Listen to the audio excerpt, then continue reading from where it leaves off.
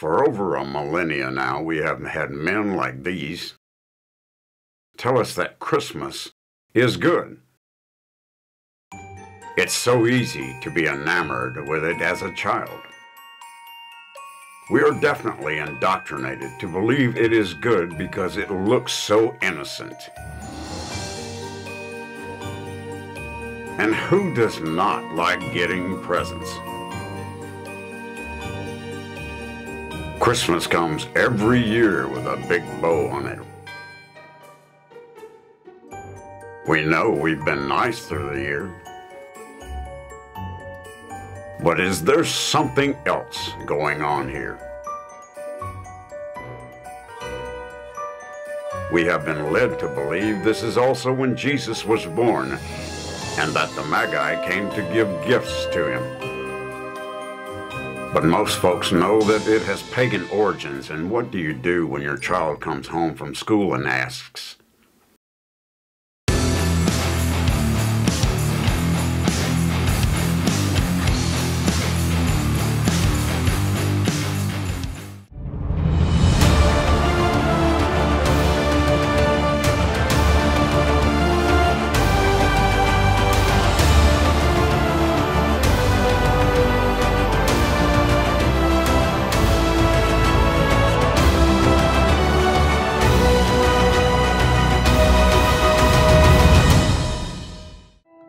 in determining whether Christmas is good or not, we must first ascertain whether it comes from God or from Satan. We know it if it comes from God. It is pure, meaning it's righteous and holy to him.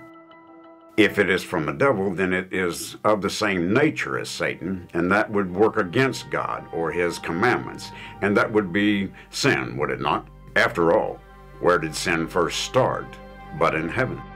When Satan rebelled against God because of his pride and was cast out of heaven along with a third of the angels by Michael and his angels. We also know that from the book of Revelation in the 12th chapter that Satan deceives the whole world. Wouldn't it follow then that those that act in accordance with him could be described as devious?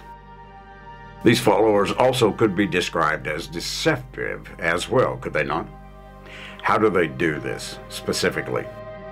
They lie, they cheat, or they manipulate whatever to get whatever their master wants. And Satan's job is to walk about the world and seek whom he may devour, according to 1 Peter the 5th chapter. Now we have been led to believe from childhood that Christmas is holy and good, but is it? We have been told we are doing right when we do it, in that it will help us to get to heaven. But is that so? As long as it is holy to God, then it has to be true. But what does Satan want? He wants the world to worship him, and if he deceives the whole world, is he using Christmas to do it? If he is, he must use some means to deceive everyone into thinking that he is God. He would have to manipulate the Bible itself to do this. Jesus calls Satan the prince of the world in John the 14th chapter. Paul describes him as the spirit that works in the children of disobedience in Ephesians the 2nd chapter. Or children of the wicked one is how Jesus also said he is, speaking of the tares in Matthew the 13th chapter.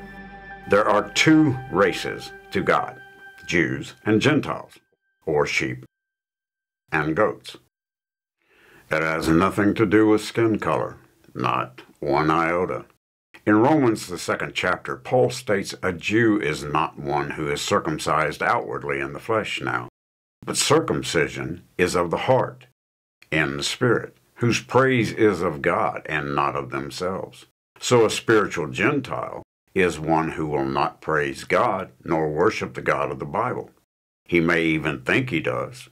He may call his God Jesus, but we'll see if that's true or not shortly. A couple of more things about a devious person or a follower of Satan will do is that he will downplay the importance of something in order to divert someone's attention away from its significance. They think they're being like a puppeteer in that they let others think they're in charge while subtly manipulating them. What most people that call themselves Christians may not know about is what we find in the Catholic Encyclopedia. In the article on Christmas, it tells us the word for Christmas in late Old English is Christus Massae, the Mass of Christ, first found in 1038, and Christus Messe in 1131. We're going to skip down a little. The term Yule is of disputed origin. It is unconnected with any word meaning wheel. If you'll notice, this article is over 4 pages long, and right off the bat, it says that Yule is of a disputed origin, then goes on into saying it is unconnected with any word meaning wheel. Yet Yule is part of the pagan or heathen wheel of the year, which the Bible says not to have anything to do with, as we'll see later. So would you say that the writer of the article is being devious and downplaying and even outright denying the truth of the origin of Xmas or Christmas or Christmas? Do we not have the Yuletide carols being sung by the fire? Or back even when I was a kid, we went house to house singing carols with the local church when I grew up. Probably too dangerous to do that now. The point is, Christmas or Yule is where the heathen worshipped the stars. They thought some god or goddess was turning the stars. This all comes from the different positions of the Big Dipper in each season. We just went over recently in a study on Samhain or Halloween, which is in this position here. Now you have the season of Yule in this position here. Put it all together and you get the swastika, or as we read earlier, the wheel of the year. All these days of the year were holy to the pagans, or as the scripture states, the heathens worshiped this way. These were holy to them, but they had nothing to do with worshiping the God of the Bible and everything to do with worshiping false pagan gods. This all started in Babylon, where the earliest cuneiform sign for their god was a star. Would you say that this is holy according to the Bible? Let's find out. In Deuteronomy, the 4th chapter, Moses is speaking to Israel and instructing them what not to do. And let's read that starting in verse 15. Take ye therefore good heed unto yourselves, for ye saw no manner of similitude on the day that the Lord spake unto you in Horeb out of the midst of the fire, lest ye corrupt yourselves and make you a graven image, the similitude of any figure, the likeness of male or female. In Babylon they worshipped their male deities in the form of the sun. This was obviously a wicked counterfeit system the Bible speaks of, set up by Nimrod in Genesis the 11th chapter, when he built the Tower of Babel in the land of Shinar. Babel became known as Babylon. Both of these names mean confusion, and this shows where Nimrod had a God complex, much like his father Satan, who is the father of lies. The system also had female deities like Ishtar, which turned into tree goddesses or tree worship. So sun and tree worship is called Baal and grove worship in the Old Testament. In Genesis the 11th chapter, we are told God went down to see the Tower of Babel, and then we read in verse 8, So the Lord scattered them abroad from thence upon the face of all the earth, and they left off to build the city. Therefore is the name of it called Babel, because the Lord did there confound the language of all the earth. And from thence did the Lord scatter them abroad upon the face of all the earth. This is how the sun and tree worship system was dispersed and is worldwide now. Let's go back to Deuteronomy 4, talking about what not to do again. The likeness of any beast that is on the earth, the likeness of any winged fowl that flieth in the air, the likeness of anything that creepeth on the ground, the likeness of any fish that is in the waters beneath the earth. And lest thou lift up thine eyes unto heaven, and when thou seest the sun and the moon and the stars, Even all the host of heaven shouldst be driven to worship them and serve them, which the Lord thy God hath divided unto all nations under the whole heaven. Why do you think that you put a star on top of the tree? This is out and out idolatry, or worshiping false gods. This is what Satan wants. This is what Satan was made for, and that is to deceive. Remember how we went over in the Catholic Encyclopedia where the term Yule was of disputed origin for Xmas or Christmas. Let's look at a more reliable source of information. In the McClintock and Strong Encyclopedia, their article on Yule reads, Yule, the old name for Christmas, still in provincial popular use in England. It points to heathen times and the annual festival held by the northern nations at the winter solstice as part of their system of sun worship. You may be saying right now, okay, but that is just opinion, or you've just got one encyclopedia versus another. So let's take a look at the Hastings Encyclopedia of Religion and Ethics. In their article on Christmas customs, we read about Yule also. The northern type of Christmas customs is found in the Teutonic Yule feast, well known from Icelandic sagas as well as from Greek and Latin chronicles. The article goes on about the northern type for another page, but we're going to take a look at the southern type spoken of in Rome now, where the beast system still resides. The Christmas feast has inherited these customs chiefly from two sources, from Roman and from Teutonic paganism. We can therefore discern a southern and a northern stratum underlying the Christmas observances. The Saturnalia in Rome provided the model for most of the merry customs of the Christmas time. This old Roman feast was celebrated on the 17th through the 24th of December. This merry time they described was actually a week-long orgy of debauchery, said to be holy in the eyes of their gods.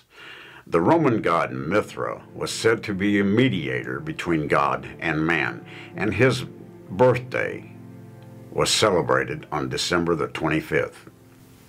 Coincidence? I think not.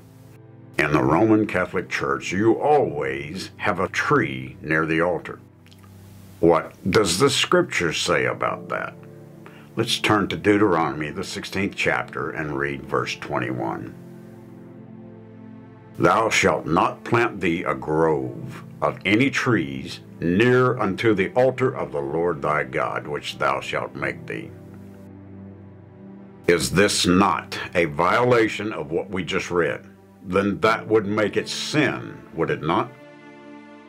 Then this would be, by definition, evil. And the Roman Catholic Church would be teaching you to do it, along with every other so-called church that does it now. These priests of Satan are evil incarnate and are leading you straight to hell if you can't or won't see this. You might say, well, that's just in the Pentateuch. Okay, let's take a look at a familiar phrase on this subject and read Jeremiah 10 and verse 1. Hear ye the word which the Lord speaketh unto you, O house of Israel. Thus saith the Lord, learn not the way of the heathen, and be not dismayed at the signs of heaven, for the heathen are dismayed at them. There it is again. The signs of heaven that the heathen are dismayed by. The word dismayed in the Hebrew is hathath. This is the theological word book of the Old Testament written by Harris, Archer, and Walke. These guys are brilliant scholars in the Hebrew, and they tell us this about the Hebrew word dismayed. Both call and niphal forms of the verb are stative. Both may refer either to being broken or to derived ideas such as fearing or being demoralized.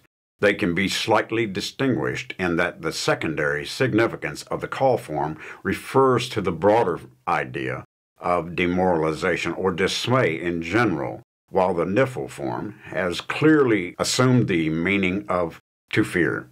For the call form, literal breaking is indicated in describing the cracked condition of land under drought. This is talking about the land of Israel, as we are spiritual Israel now. I just went over in the last study about the famine of the word and Christmas being a large portion of why that is. Now let's step back for a moment and review what we've gone over and why this study is so important. The Bible, which is the holy word of God, is written for instruction in righteousness and to, Lord willing, show us how to get to heaven. But you have to remember Satan's job, which is to devour whomever he can by whatever means of deception he can use. You don't think he can fool anyone looking like this, do you? Hardly. The Roman Catholic Church would have you to believe all this evidence about the Yule, Saturnalia, sun and tree worship is of disputed origin. We have just read 3 excellent and authoritative extra-biblical sources that tell us in no uncertain terms that the Bible is right, and what the Roman Catholic Church is teaching or calling Christian is actually heathen or pagan practices, which are wickedness in origin and nature. This they do by deliberately subverting the truth of the Bible and inserting this satanic doctrine of Christmas, or as it is really in Xmas, in the form of that tree. This is undoubtedly Satan's masterpiece of cruelty and deception. Let's go back to Jeremiah 10 and read verse 3. For the customs of the people are vain, for one cutteth a tree out of the forest, the work of the hands of the workman with the axe. They deck it with silver and gold. They fasten it with nails and with hammers, that it move not. They are upright as the palm tree, but speak not. They must needs be born, because they cannot go. Be not afraid of them, for they cannot do evil, neither also is it in them to do good. Before we had all these electric lights on the trees, we had silver and gold to adorn them, along with the balls, which represented fruit or fertility. For as much as there is none like unto thee, O Lord, thou art great, and thy name is great in might. Who would not fear thee, O King of nations? For to thee doth it appertain. For as much as among all the wise men of the nations, and in all their kingdoms, there is none like unto thee. But they are altogether brutish and foolish. The stock is a doctrine of vanities. Let's look at this word stock for a moment. In the Hebrew, this is the word eitz, and it means tree. For those that want to argue with this passage, let's go to Isaiah, the 40th chapter, to evaluate whether God loves everyone, like all these churches say, along with the second witness of the tree when we start reading in verse 17. All nations before him are as nothing, and they are counted to him less than nothing and vanity. Still think God loves everyone? Sure looks like man is inconsequential or even irrelevant, according to that verse, does it not? To whom then will ye liken God? Or what likeness will you compare unto him? Compare this verse to what the Roman Catholic Church wants you to put next to their altars. The workman melteth a graven image, and the goldsmith spreadeth it over with gold, and casteth silver chains. He that is so impoverished that he hath no oblation chooseth a tree that will not rot. He seeketh unto him a cunning workman to prepare a graven image that shall not be moved. Those trees that they put next to their altars have to have a stand now instead of nails to keep them upright. And what of Isaiah calling the graven image a tree that will not rot? What is that? An evergreen tree. What are all the types of Christmas trees or Xmas trees? evergreen trees. It is actually sickening to see all these stupid Christmas or Christmas commercials that suck in all those people who supposedly have the holiday spirit. Let me say this, and I'm going to be very clear about this.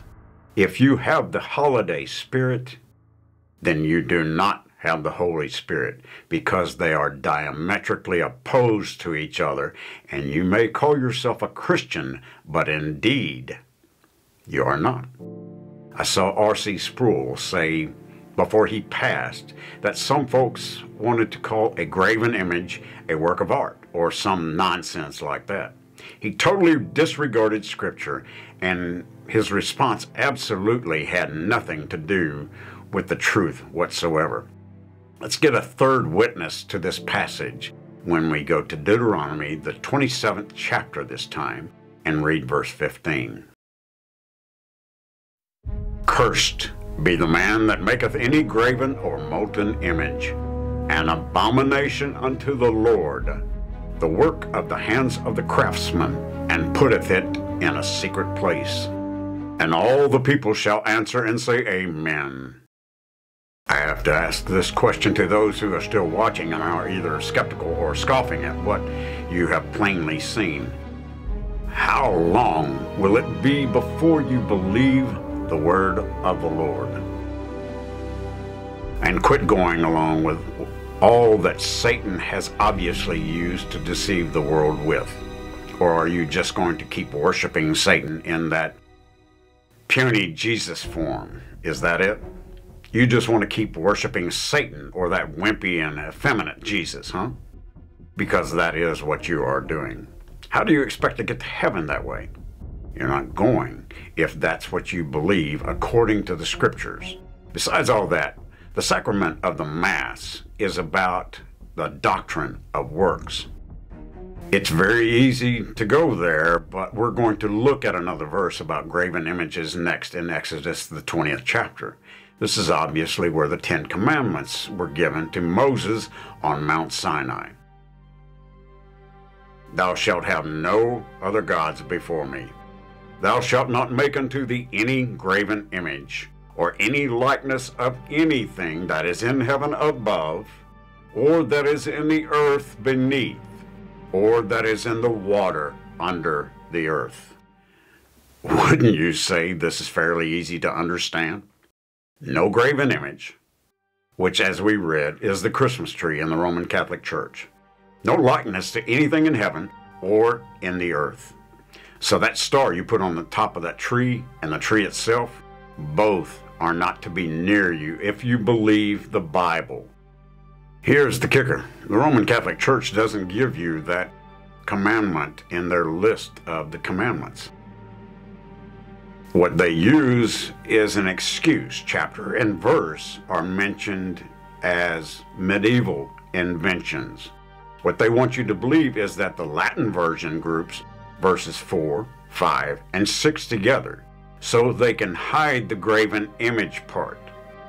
The explanation given is that there are really 16 verses. They will split verse 17 into 2 parts, calling them separate commandments, which they are not.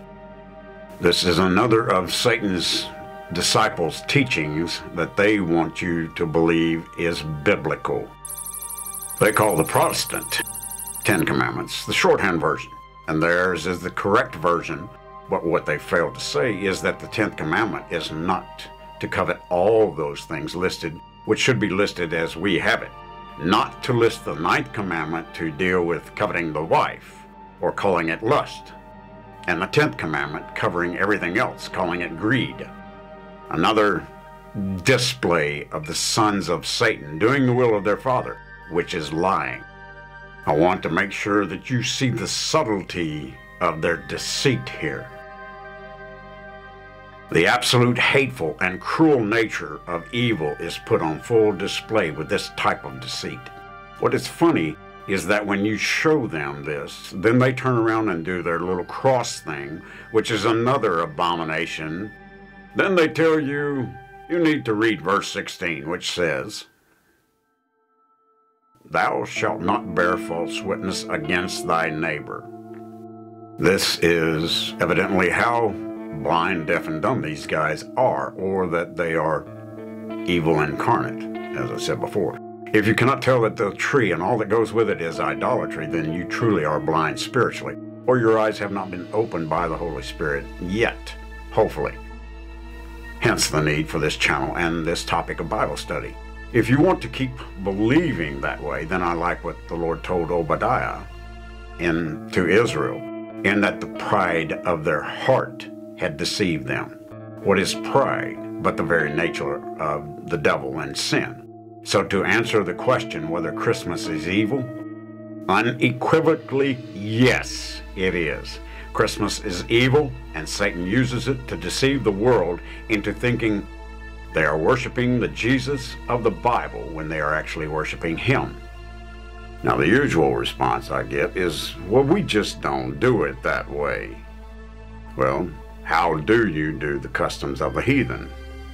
God never changes, is what Malachi 3 says, and this is the way the Lord sees it, as we have verified in his word. Now, Jesus said if we deny him, he will deny us before his Father. And we are his friends if we do whatsoever he has commanded us. Satan has done and is definitely doing his job very well if you believe Christmas is good after seeing all this. If this does not bother you at all, get all you can out of this world, because this is not of the Father anyway. Make it worth your while to go to your next destination. Make sure selling your soul has been worth this little vapor of time you have spent here.